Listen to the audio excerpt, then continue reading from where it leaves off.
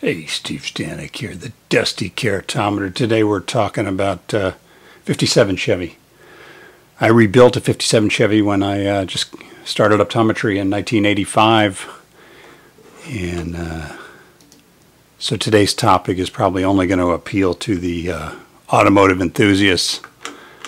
Well, in optometry school I had this red 1977 Buick Skyhawk. And here in 1984, right after I graduated and went to Fort Carson, I drove it up into Estes Park, Colorado. You see the snow there piled up. I did everything backwards in the year 1984. This was in June.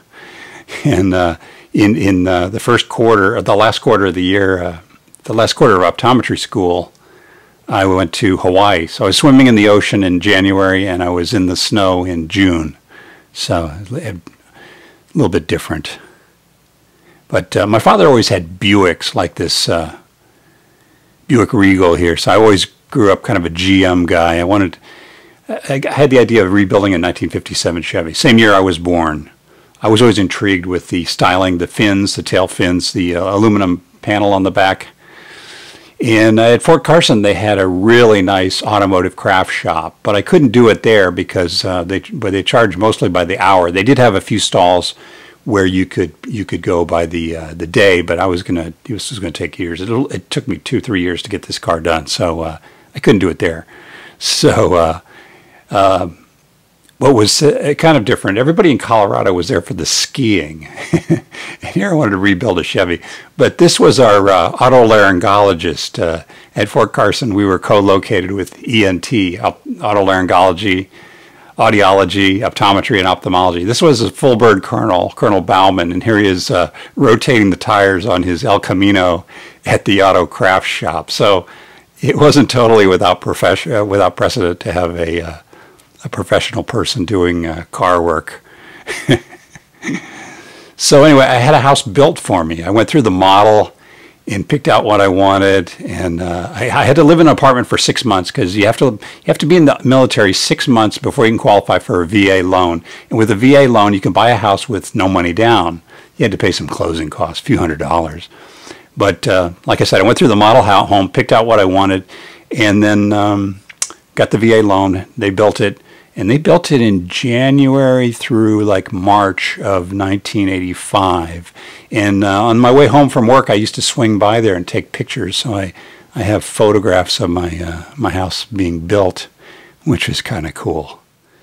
So this was the view right out my front door, front windows. That's Cheyenne Mountain on the left, which contains NORAD. You can kind of see the parking lot up there. And this is what it looked like in the wintertime when it snowed. When the sun would go behind Cheyenne Mountain there, the temperature in Colorado Springs would just drop precipitously. And if you turned a little to the right, you had a view of Pikes Peak. That's Pikes Peak there on the right.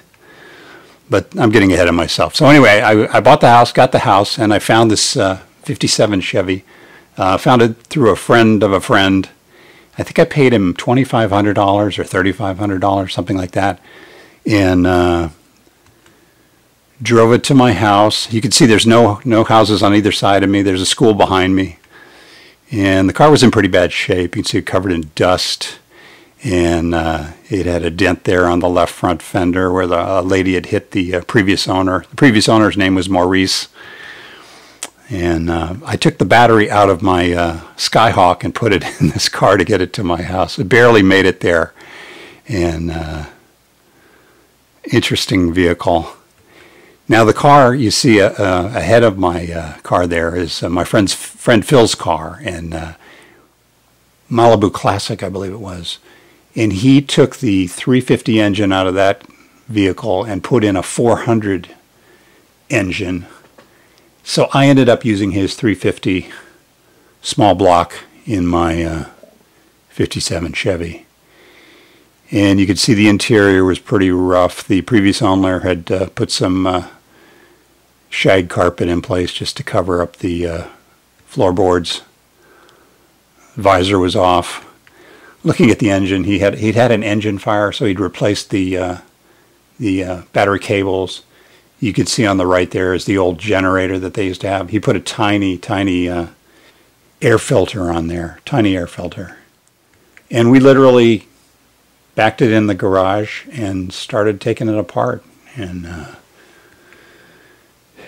it came apart a lot more easily than it went back together, I'll tell you that much. So here you see it's really starting to come apart. And there you see an engine in the back of my Skyhawk. And I'll tell you, that wasn't the engine that went into my 57. I'll explain that later. But here we pretty much got it completely apart. And here's my friend Phil starting to attack some of the paint and rust. Now this is just to show, when you completely take a car apart, it's amazing how many parts you have, and they just go everywhere. I mean, you rapidly fill up the garage, and then I had some in my family room here. You can see the inner fenders right in front of the fireplace. See the instrument cluster on top of the mantle. You see the armrests from the rear seats on the left there, the turquoise color. This was my crawl space. I had the front windshield, the rear side glass, and the rear seat down there. And here I tipped the frame up against the garage for a while. My garage at that time was uninsulated. I later added insulation. So here we've got it completely apart, and the main body is gone. What we did was we sent the body to a dipper. There was a guy in Colorado Springs that would dip cars in acid. He mainly did Model A's, and he agreed to do my car, and he regretted it later because he couldn't. A Model A he could drop into his tank and do it in one dipping, but my car he had to constantly reposition it. It was just too big for his tank, so he said he was never going to do another 57 Chevy. Now here's Phil prepping the frame. He's trying to get some of the grease and stuff off of it. Here he is. We rented a welder, and he's strengthening up the welds on the frame. And then more welding here. And then he's grinding off the excess welding material. And this is one of the good things about being single. I could just put the parts that would fit in the dishwasher, and I ran it through about 4 or 5 times, and they came out looking almost pristine. So that was cool. And then once the frame was finished, we had it fully painted. You could have eaten off of it. And to save some room in the garage, I temporarily put it in my family room. Phil helped me carry it in there. And a guy came to my house to work on it. I don't know, he was a plumber or something. And he said, "What's going on here?" And I explained what we were doing. And he said to me, "It's a good thing you're not married, because this would not fly." And I could see where he was coming from there. Now I understand that I'm married. So here we have the fenders, the hood, the rear deck lid. We just ground the paint, old paint and Bondo off those by hand with drills and grinders. And every fender, door, and quarter panel had body work done. I mean, at this point, the car was, 30 years old. So needed a lot of work. Now, the only really severe rust was right behind the front wheels, in the front fenders. And you see the hole on the right there. And what Phil did was we cut out the rusty part. He welded in some new metal, and then we covered it with Bondo, sanded it down, and it turned out great. That's not really what you do on a show car. This was not a show car. This was intended to be a driver, a hot rod. And here you see my frame. And that orange engine is a different engine. We put it in a truck. That's a 350 small block, which we dropped into this truck. Phil was getting paid for this job, so he did it over at my house, and he collected a little money for that. And here's another shot of him dropping it in. You see the old block there on the left. Now the black engine there is Phil's old 350, and I painted it black. one of the instructors at the craft shop said that was probably not a good idea because it makes finding oil leaks more difficult. And on the right you have my fuel tank, which was in good shape, so we just painted it red. And this is when the main body came back from the dipper, and it looked like a DeLorean. So all the Bondo and rust and such was removed. I set the shutter speed wrong, and that's why the film is cut off there. So this is the only picture I had, so I use it. But anyway, after that, we started working on the body, and we went through gallons and gallons of lacquer. This was the body work. We used Bondo and such. We put it with gray primer, several coats of that, and you see the dust underneath the car from the sanding. Then we hit it with gold. This is candy apple red. This is how you do a candy apple red. Technically, this is a motorcycle color. And then on top of the gold, you put several coats of the clear red, which is where you get the color. Phil was pretty good about most things. He was a great mechanic. He'd painted a lot of cars, but I don't think he'd painted candies before, and so that unfortunately came back to haunt us. But Phil was a great mechanic. When we took the engine apart, he put all the bolts into a box, one big box. I would have very carefully labeled and baggied each bolt, but he didn't need to do that. He had done so many engines that he could, we had a valve in that box, an old valve, intake valve, and he would claw through the box and say, oh, here's the bolt we need, and pull it out. He knew just by looking at him. It was rather remarkable. I called him my crew chief.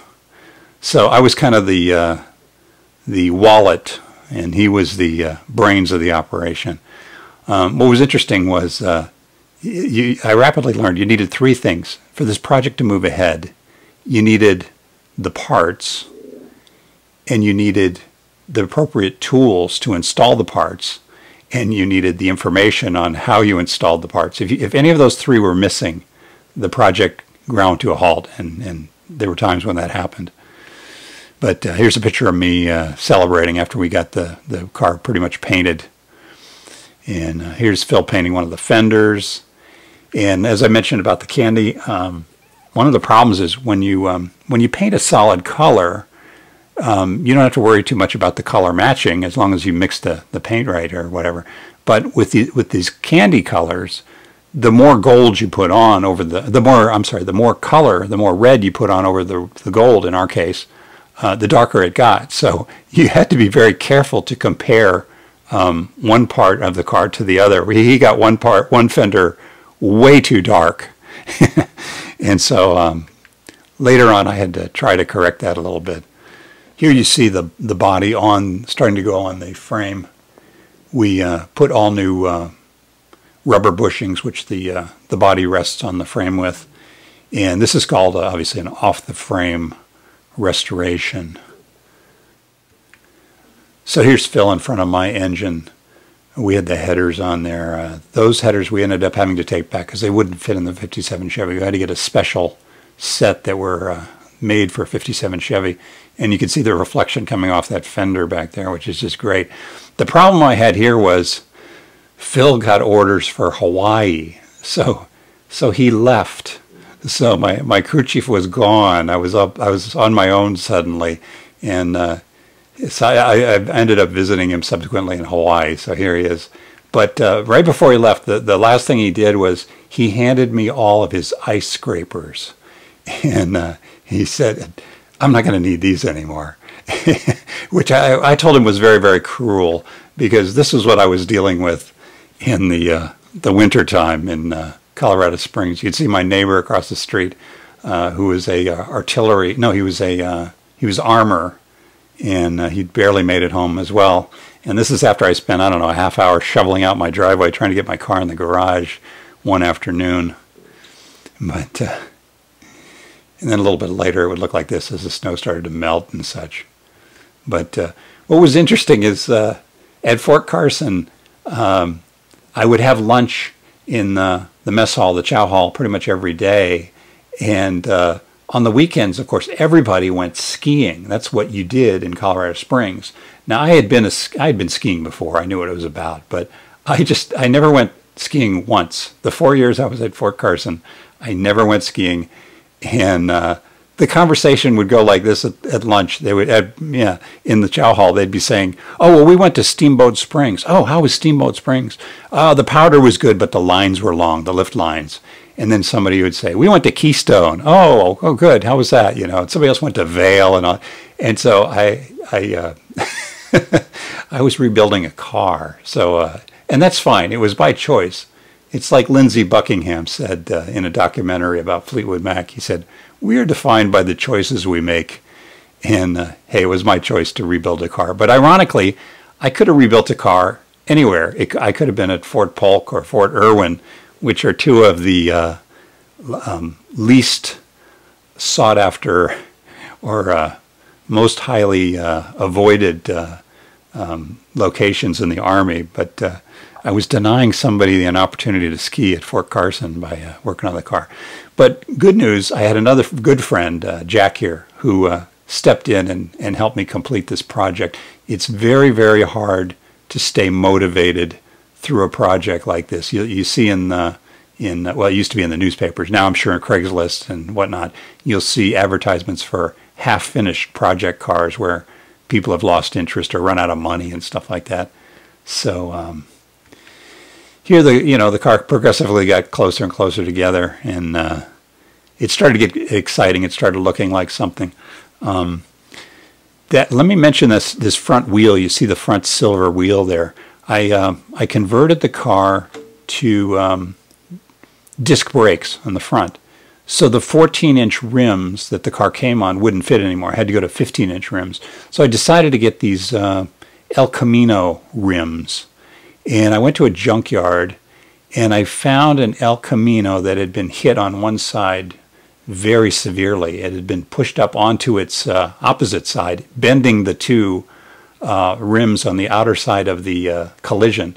So these two, the two on the inboard side of the accident, appeared good to me. So I bought them, and I had them in my garage for like a year until I needed them. And then when I took them to have the tires installed, they wouldn't balance because it didn't occur to me. But think about it. I mean, the huge forces involved with a violent collision like that.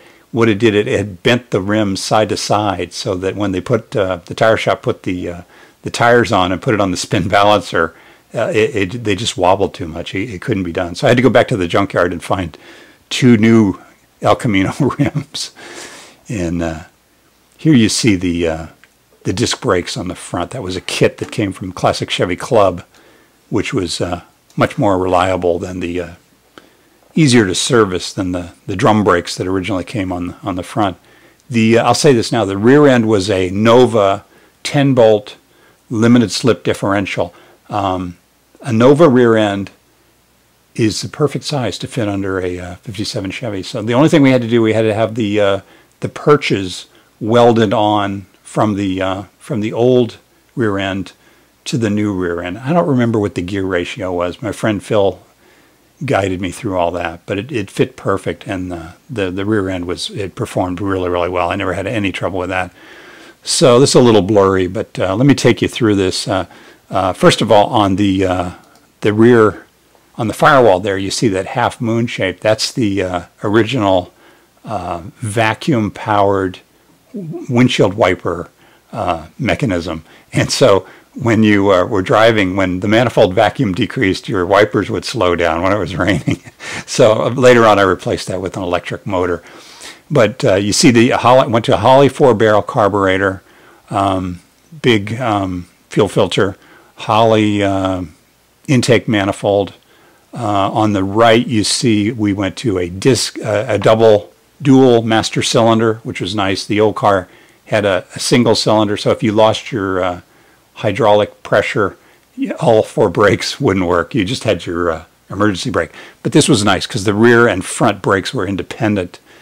Also, between the master cylinder and the vacuum wiper motor, you see in this particular case we had 2 ballast resistors, and that's because you can see on the right fender it's blurry, but there's a super coil mounted there, an Axle super coil, and it called for 2 ballast resistors. We removed the generator and replaced it with a modern AC alternator, which is kind of blurry right in the front there. And what else? That's about it pretty much here. You see the valves exposed there, and I'll mention something about that in a minute. I wanted to talk about the heads. These are pretty much known as Fuley heads. They are basically the gold standard during the 60s, 70s among stock car racers. And what was nice about them is they could accept the 2.02 intake valve, which was nice. You get more, it's all about volumetric efficiency. The more air-fuel mixture you can get in the cylinders faster, the more power the engine's going to have. And sometimes they're referred to as double humper or Dolly Parton heads. And here's the reason why. It's that casting you see right there on the left, which you can use your imagination. But I got to pause here because once I got the engine together and I fired it up, I had a big problem. I didn't have enough oil pressure. I had about 4 to 6 pounds PSI of oil pressure. And this is one of the instructors at the Fort Carson Auto Craft Shop at the time. Len was his name. He's posing in front of my Pontiac here, which I brought in for a emissions test. But I explained the problem to him, and he knew Phil. He knew Phil real well. We both hung out at the craft shop a lot. And I was just amazed because Len said, you know, there are these 3 plugs right at the front of the engine. They're right behind the timing chain cover. And he said, you know, I'll bet you Phil might have left those plugs out, or one of them out. And so it was great. I went home. You know, the oil pump was brand new, and it didn't make sense that the vehicle didn't have any pressure. The engine didn't have any pressure. So I just had to take off the fan, the timing chain cover. Sure enough, Phil had forgotten to put all 3 of these plugs in, so it was no big deal. I put them in with an Allen wrench, buttoned up put a new gasket on the timing chain cover, put it all back. Everything was fine. So the next problem I had was I went to adjust the valves. These are hydraulic lifters, and one of them I could not get quiet. You know, you had that tap, tap, tap sound. So again, I went and spoke to Len, and I talked to him about it, and he said, well, it could be a bad lifter. He said, or another thing it could be is we'd put a brand new camshaft in, and he said you might have got a defective camshaft. He says very common. He says when you first fire up the engine, sometimes it'll round off the lobe, that particular lobe on the camshaft, and you will not have you won't be able to silence that valve. It's never gonna close all the way. So that would entail completely tearing the engine apart again. So I wasn't too thrilled about having to do that. But almost as an afterthought, he said, why don't you try replacing the spring? And I put all new springs. All 16 springs were brand new. I used new pistons, I kept the old push rods. They were all straight, so I didn't change those. But we had new pistons, new rings, of course, and new lifters. But he said, you know, you might have got a bad spring. So I went to, he said, do that first. It's a simple thing to change. So I went to the store. I'll never forget. It was $2.20 to buy one spring. And the other problem is you have to, when you take the spring off, if you don't do something with the valve will just fall back down into the cylinder. So I bought a device that you put it in the spark plug. You take the spark plug out, put the spark plug adapter in, and it hooks up to your air compressor. So you rotate the engine with a wrench till you're sure that the valves are both closed on that piston, and then that cylinder.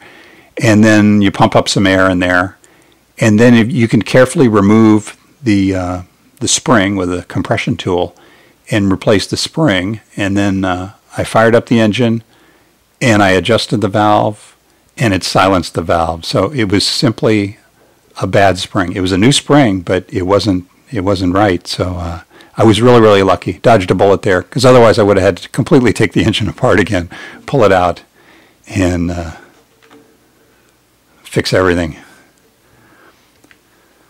So the interior was probably the strongest point on the engine. I had that done professionally. I bought a kit, aftermarket kit, and had it installed. They put new foam in the seats, firmed them up. I put a racing harness in. And here's my friend Jack. I took it to a car show. We didn't win any trophies, but if there had been a People's Choice, we would have won hands down. It was very popular. People were coming up to me all the time. I had this Snap-on toolbox that I painted candy apple red to match, and I put it in the trunk. It took up almost the whole trunk. It was cavernous back there, but a lot of fun car. Great to drive. People would come up to you all the time when I'm putting gas in it and talk to me, trade stories about their brother who owned one and all that stuff. And it made you feel like you were part of a select group, which was kind of neat. So here's my house. This is about the end of my time at Fort Carson. My 2 cars in there, and take a look at this. Look at those junipers, those little bushes. I put them in. They were 1-gallon junipers, and this is a picture I got off of Zillow of how my house looks today. It's not mine anymore, of course. I lost money on that deal, but now those junipers are way overgrown. And that tree on the right, the aspen tree or birch tree, that was a city tree. They had a coupon for a free tree you could buy, and when I planted it, it was 5 feet tall, and now it's of course huge. So it's kind of funny. But this was my garage right before I left. The movers had moved all my stuff, and that's why they had a very neat looking garage. And these little cubby holes on the wall, let me explain. I did 2 years at the old hospital at Fort Carson, 2 years at the new hospital at Fort Carson. These were the cubby holes that were in the eye clinic, the optometry clinic, and this is where they put glasses when people, for various units. They had a label for each unit on these little cubby holes. And when they moved out of the old hospital, they were throwing these shelf units away. And I said, hey, can I have them? And I put them in my house. They were very handy for storing stuff on the wall. This was in California. That's my dad on the right there. I'd left my car at the my boss's house, and then I had to fly back and get the car, and it was kind of a pain. Then later on, I got smart and I bought a trailer so I could make the move in one fell swoop, which was kind of nice. And this is in San Antonio. This is about the time I sold it. I had the car for about 20 years. I had the fuzzy dice on the windshield. I had wide tires in the back, wider than the front. And you can see here that the paint is fading a little bit. It's almost a candy apple orange instead of a candy apple red. And so I ended up selling the car, which is, it was kind of sad to see it go in some ways. But I took a year of automotives at the University of Maryland in College Park, 2 semesters in their Department of Industrial Education. So I had formal training in automotives. And it was kind of neat.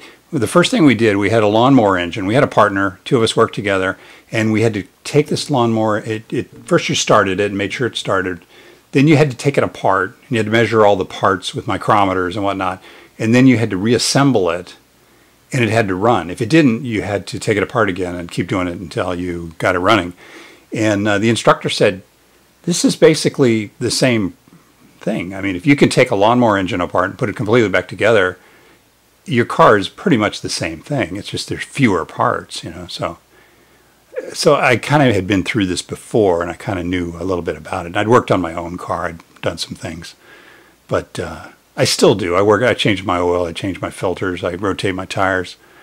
But modern cars, of course, a little different with all the computerization and such. And another thing, this car had absolutely no anti-pollution controls on it. There was no air pump on it. There was no EGR valve, exhaust gas recirculation. There was no PCV, which in retrospect was a mistake. It would have been easy to put the PCV valve on and get those unburned gases out of the crankcase. But since the body was a 57, it was exempt from all emissions testing. and it didn't have catalytic converter on it. It had I put 2 sonic turbo mufflers that went straight out the back.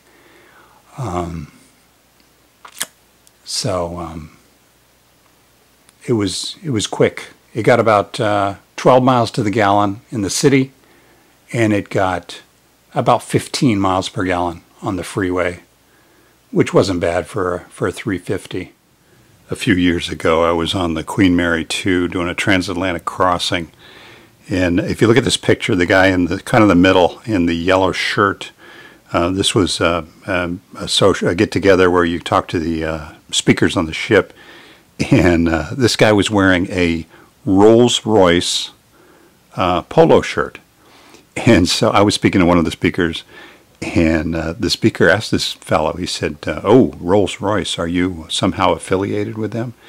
And the fellow in the shirt, his name was Rick, he said, "I own 5 of them." So the speaker and I were very impressed, and very diplomatically, the speaker asked Rick, "What is it you do?" And Rick looked a little bit embarrassed and laughed, and he said, "I'm a retired school teacher, and one of my Rolls Royces actually runs." So I knew exactly what he was talking about. It's interesting when a car is new, like a Rolls Royce, it has great value, but after it gets kind of old and the maintenance is so expensive, the value rapidly drops off, and that's certainly the same situation with the classic cars. Now, as a financial endeavor, this was a really terrible investment, I have to say.